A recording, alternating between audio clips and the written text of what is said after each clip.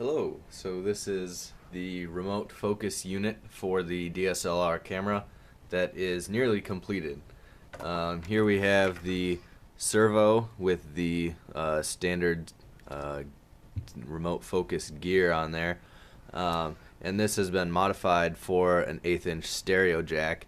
As you can see, we need 3 wires into the servo, and hey, stereo, 3 wires, and it's a very common plug. That's why we went with that. You can pick up cables if you want to extend it anywhere, so that's why we went with that.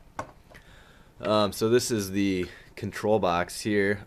This is an Atmega 328 with the Arduino bootloader on it, so easy to program in the Arduino little language. So it works out pretty slick. This over here is just the voltage regulator setup with some filtering capacitors and the 16 megahertz crystal for the clock, and then the joystick to control the remote focus, and here we have the 1/8 inch stereo output to the servo. So it's a very basic setup. You can see the bottom of the board here. Really not liking the perf board. I've been doing PCBs and I'm probably not going to do perf board again. So I guess once you go to PCB you don't go back. But so that's that. And this is the top here. So the joystick is obviously going to go through here, and the power switch up here. And the battery is just going to have to hang out of the back. Everything, I'm going to snap this in quick here.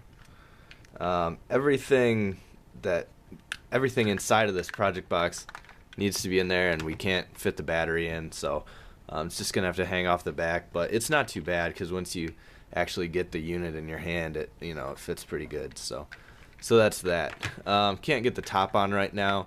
Don't have the right spacers to get the joystick adjusted properly to the right height to get it through the hole. So hopefully make a trip to the hardware store and take care of that. So I got it plugged in now. So before we turn it on, we're gonna plug in the 1/8 inch stereo jack, and now our servo is hooked up, and the power switch here. So we'll turn it on, and it's on. The LED is not hooked up right now. Anyway, so we can control it. Up and down is the fine focus for the DSLR camera. And then side to side is the control your own speed, and the faster, so you can go as slow as you want or as fast as you want. So this is for the DSLR camera rig with the industry standard 35, not sure, 13 millimeter sounds right, rods at the bottom. So that's that. Stay tuned for finalized pictures as soon as we finish assembly. Thanks for watching.